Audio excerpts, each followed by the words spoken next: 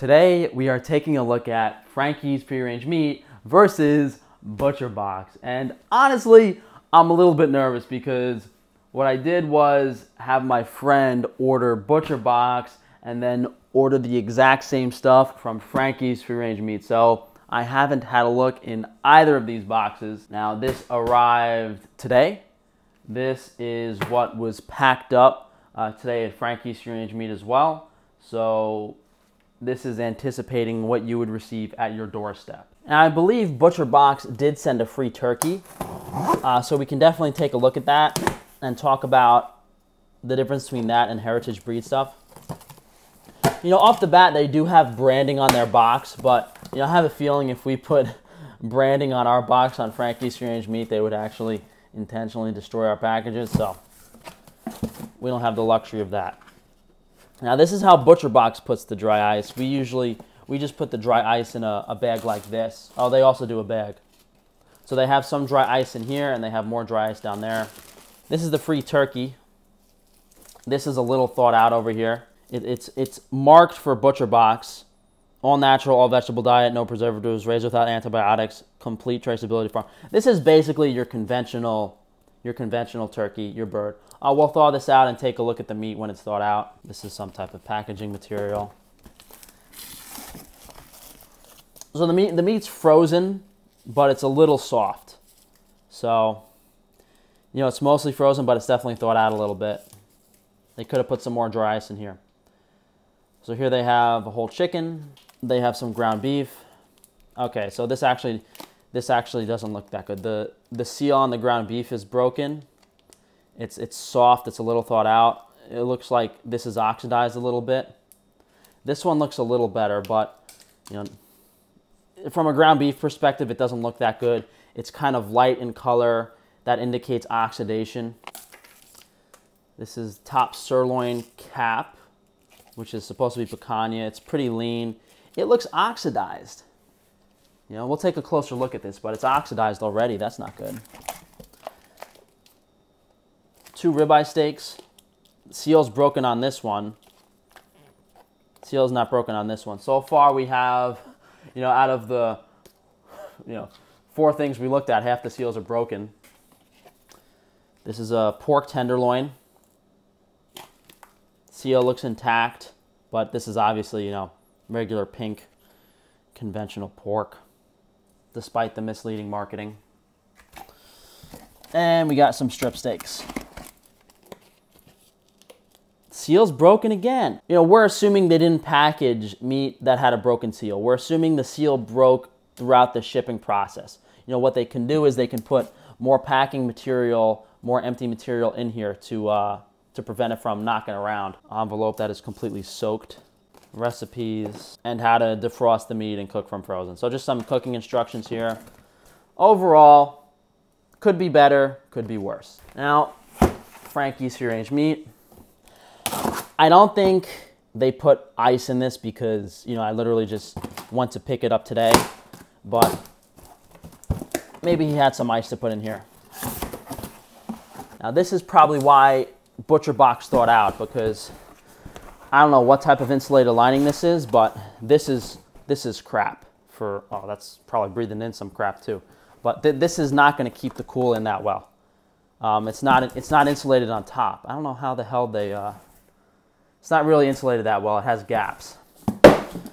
On Frankie's free-range meat, we ship in the styrofoam. You get a little bit of, you know, thank you for purchasing. If your meat arrives like this, this is how to store it.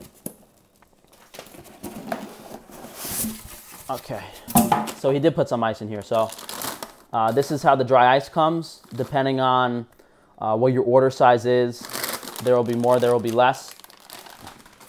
And all of the meat, we wrap it in paper just to try to prevent it in case, you know, it gets knocked around, the seal doesn't break. It's packing material, as well as if the seal does break, it does leak.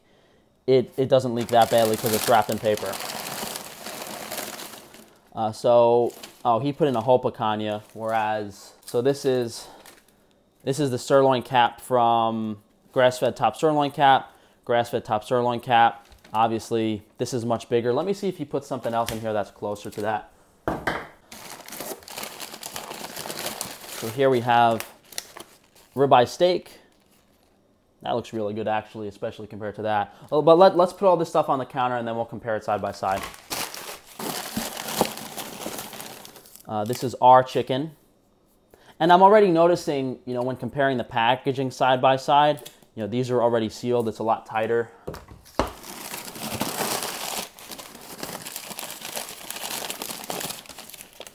Another ribeye steak.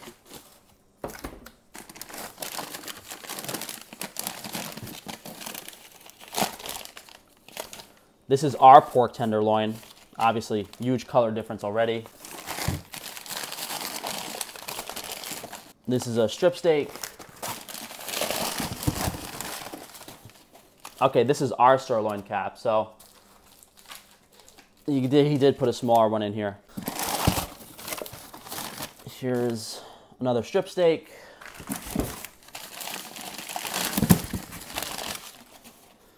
This is our 85-15 ground beef. And this is another one of our ground beef. You know, if I'm trying to be objective from the consumer perspective of the packaging material and the experience opening the box, to me it doesn't make any difference as long as there's enough ice in there and everything is wrapped neatly. So to me, both of these were okay. Although again, you know, ButcherBox could have put a bit more dry ice in their package. You know, it's completely melted. And, you know, if this box was delayed one day, then they would have had a major issue. All of the meat would have been completely thawed out. Both of these orders cost approximately the same amount of money. ButcherBox was $149.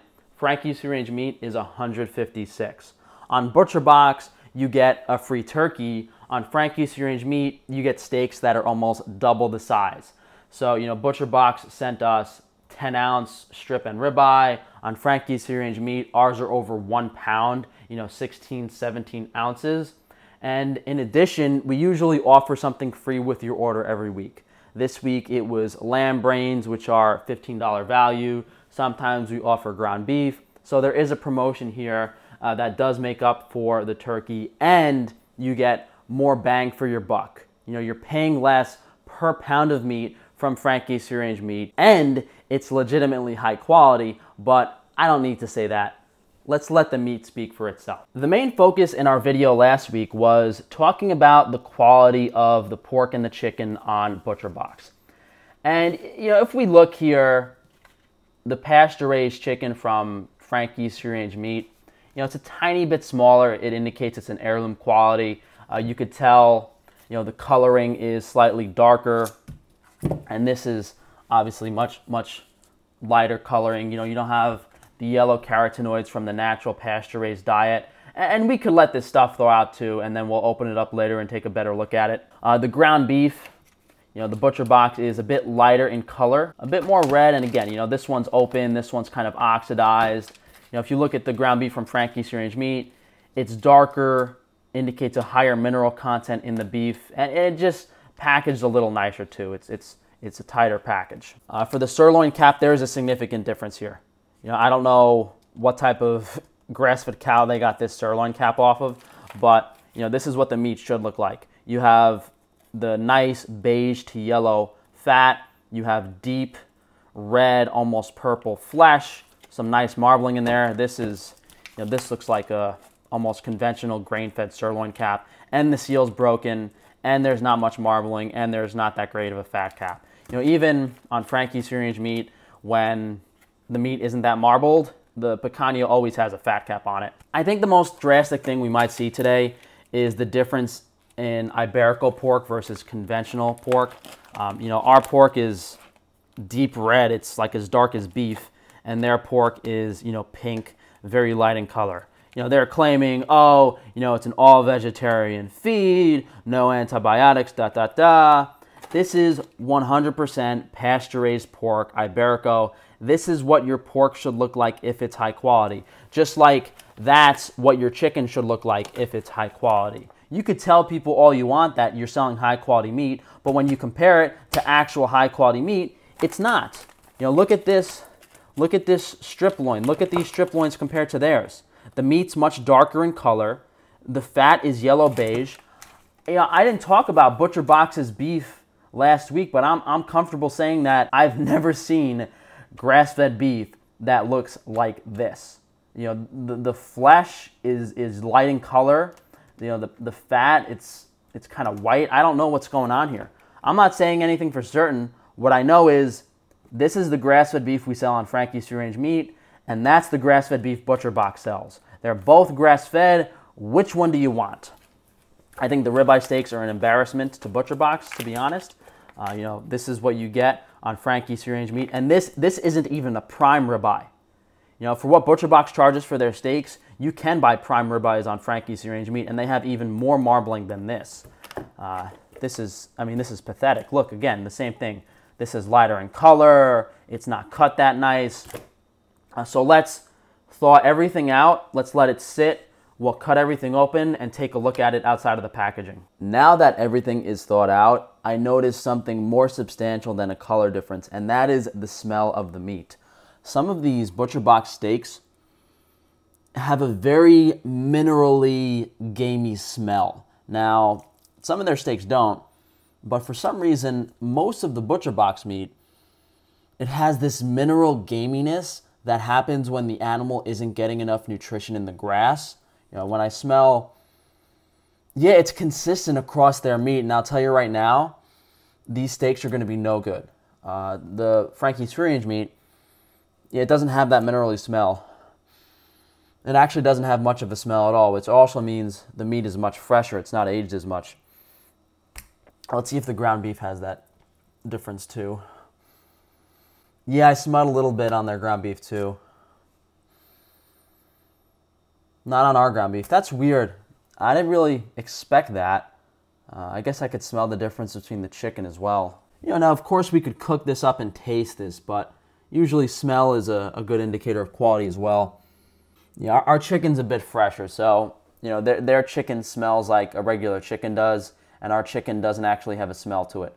So one thing people might not know is when meat is really, really fresh, like slaughtered recently, it doesn't really start developing its smell, its flavor until 2 or 3 weeks after. That's why most meat is aged, you know, 3 or 4 weeks before it hits supermarket shelves. So when the chicken's thawed out, you know, there's a substantial difference. You know, you could see the darker color of the meat. You could see the carotenoids in the fat and skin.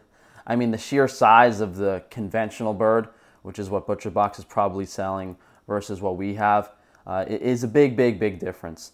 And we hope to sell even higher quality chicken on Frankie's Free Range Meat in the future. And despite being only in business for a year and a half, we're already knocking Butcher Box out of the water on the quality front. You know, what has me really excited is that future of even higher quality meats.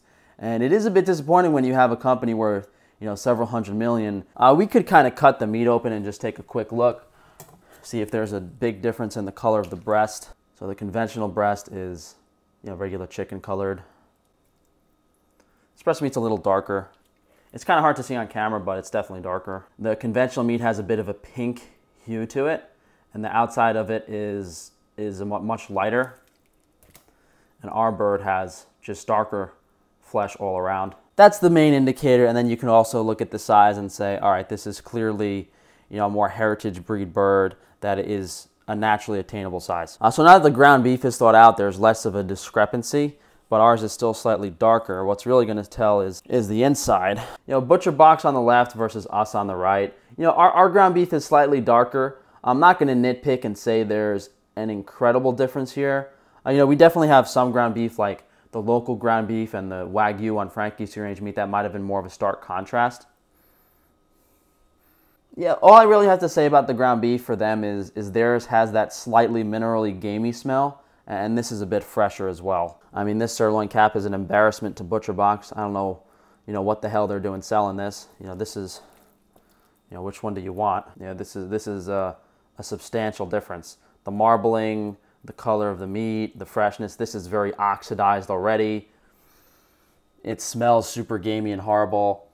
And I bet you this fat tastes like butterscotch right here. This is a substantial difference in quality and what you're getting. So the pork, you know, we showed earlier, you know, there's a substantial color difference in, you know, conventional pork versus actually pasture-raised pork. And although pork isn't as bright as chicken, You know, it's supposed to be really, really deep red. That has like a, not much of a smell to it at all. This smells like acorns. This smells like the forest. This smells really, really delicious that I want to take a bite out of it, actually. I think if you bought this butcher box pork and then, you know, bought the Iberico pork from Frankie's Free Range Meat, or any actually pasture-raised pork, oh my God, world of a difference. This is probably the most substantial taste difference you will see in a product ever. So the strip steak, that really off minerally smell again, that's throwing me off a bit. From a comparison perspective of something more reasonable, actually, you know, the meat is fairly similar in color. The outside on both is a little bit lighter. On ours, you could tell the fat is softer, more beigey yellow tint to it, grass-fed. Yeah, these smell pretty similar. You know, I would say if you cook these steaks side by side, you might enjoy this one a little bit more. But overall, on Butcher Box's end, this is not the worst piece of meat in their box by any means. Can't say the same about the other stuff. So for the ribeye, we have the same disgusting minerally smell. I'm gonna have Adam eat this beef. I'll let you guys know how it was, because I'm not a fan. Probably have to marinate it. But the other ribeye that they sent, this one doesn't have that minerally smell. You could tell it's a little bit more marbled in that the animal was getting some feed, but let's not compare these steaks. This is ridiculous. You know, this isn't even our prime steak, you know. I mean, it's not a fair comparison. The meat is darker, there's more marbling, it's cut nicer. You know, which one do you want? You're paying the same amount of money for both of these steaks. It's absolutely crazy, and this is probably the reason that we're not making half as much money as Butcher Box, because Butcher Box is selling you this low quality meat at the same price we're selling you this meat. Overall, I'm a little bit disappointed, but I kind of expected this because I have ordered from Butcher Box in the past, and not once have I ever gotten a package that hasn't had a seal broken. Same thing with the quality of the meat. I think Butcher Box has had fairly consistently low quality meat throughout their entire business operations. I wasn't anticipating talking that much crap about the beef, but that's what actually happened. You know, as I said in my video last week, I mostly focused on the low quality chicken and the low quality pork because, you know, from a marketing perspective, if Butcher Box says they sell grass-fed beef and I say I sell grass-fed beef, I just have to let the product speak for itself and put that in front of you and say, hey, you know, Butcher Box is selling this, we're selling this, it's the same price. Which do you think was from a more properly raised animal? Which cut of meat do you think is going to taste better? What really threw me for a loop and what I didn't expect was the meat to have that really off, minerally gamey smell. Half of this beef wouldn't get past the quality control on Frankie's Free Range Meat. You know, if we were cutting something up and it smelled like that, you know, we wouldn't send it to a customer. And we do occasionally get meat that smells like that from animals, but again, you know, we don't sell it to our customers, and we certainly don't send a box full of half of it to our customers. You know, Butcher Box could sell higher quality meat, but we know that's never going to happen, and with their corporate structure, they would certainly have to raise their prices. I'm pretty comfortable saying this is probably the competitor's playing field, and that, you know, Frankie's Free Range Meat really is above what everyone else is doing, at least in, you know, the online butcher shop space. And again, as we expand, as we grow, as we control more of the operation ourselves, the quality is only going to improve. You know, so we're already beating out the big guys. You know, in another year or so, it's going to be night and day comparison. You won't ever want to order from anywhere else. So thank you guys for joining me today. As I've illustrated several times in this video, I'm really excited and looking forward to the future of Frankie's Free Range Meat, considering how far we've come in just a year and a half. If you guys have been ordering from Butcher Box and you want to order from Frankie's Free Range Meat, just, you know, send me an email that you placed an order, and I'll give you an extra like few percent discount. Maybe I'll even do 5% on some of your orders if you guys want to switch over. If you guys want to learn more about our products, definitely check out frankiesfreerangemeat.com. Thanks for joining me, guys, and I'll see you for tomorrow's video.